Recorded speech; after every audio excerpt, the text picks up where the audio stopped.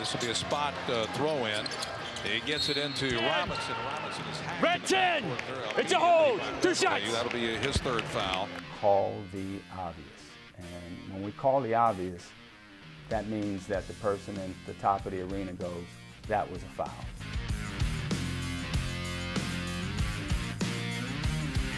People want to see the players play basketball.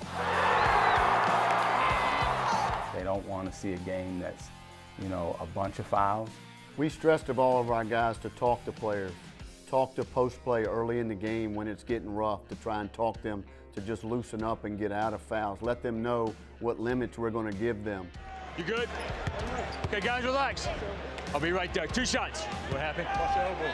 Okay, I'm outside, but I'll watch, all right? I'll try to talk to players early in the game. If they're in the lane for 3 seconds or borderline 3 seconds, anyone can blow the whistle and say 3-second call. I'm like, get out of the lane, get out of the lane. Get out! Easy, easy, fellas, easy. And then they know, because you're 5, 6, 8, 10 feet away, they know you're talking to them, so they kind of ease up. No hands, no hands!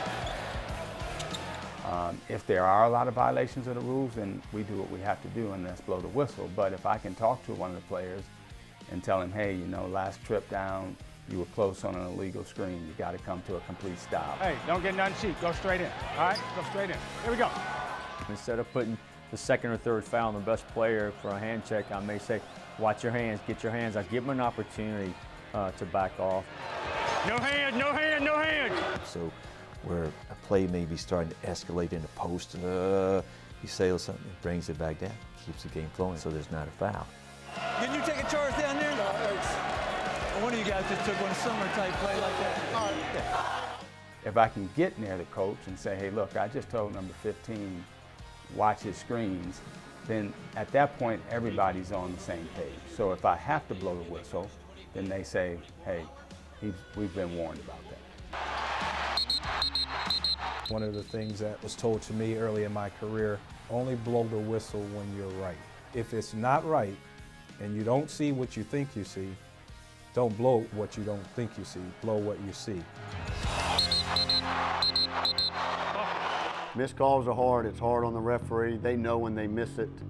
They have to learn from that mistake. It's rare that you see one of our guys miss the same play twice. Experience pays off. When you know you're wrong on a play, there's nothing wrong with telling the coach, Coach, I missed that play. Most coaches realize, you know what, it takes a man to say, I just missed this play, when everybody in this arena is booing me and screaming and cussing at me, and I went over and said I missed the play. We know, officials know when you miss a call. Just turn around, I'm not going to make a big deal, but that's all it is. I got you, okay. That's what happened, and that's a bad, my bad. He don't do any of this. That's a turnover on my part, that's all it is. If you go over there and you've missed a play and you try to give them some bogus excuse, oh my God, you've lit up a hornet's nest. No official out there has ever worked a perfect game. So if you're going to work at this level of college basketball, you got to have thick skin, you got to move on, you got to realize you're going to make mistakes. And I'm still looking for the perfect game. When I get it, I'll walk away and retire. 21. Red 21, it's illegal screen that way. Kevin, it's obvious. On the next episode of Serving the Stripes. Big time game, man. Let's put on the show tonight. Good?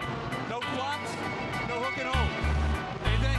I'll put that ball in tonight. All right, fellas. Have a great game. When I get my schedule, I look at 2 things. 1, what's the game? And number 2, who's the crew?